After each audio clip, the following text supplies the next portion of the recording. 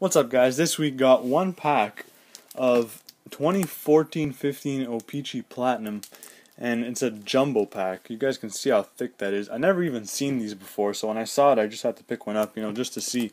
Supposedly the odds, because there's the same amount of packs per box, so the odds of getting an autograph are supposed to be higher.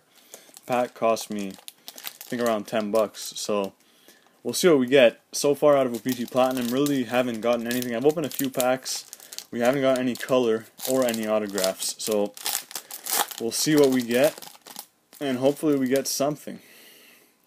I think there is 12 cards per pack, and on the front we're starting off with a Leon Draisaitl rookie, Frederik Andersen, Teemu Pulkkinen rookie, Drew Doughty, Jonathan Drouin rookie, pretty nice. Oh, beautiful, perfect. A PK Subban. So this is going straight to the PC. PK Subban Black Rainbow Retro, number to 100. Number 36 of 100. So that's very nice for my PC.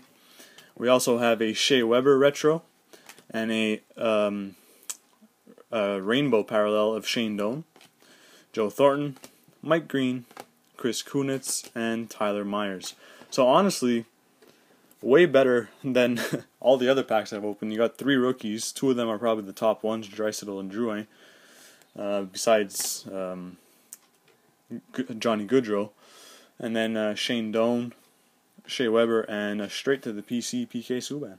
So, thanks for watching, guys. Like, subscribe, and peace.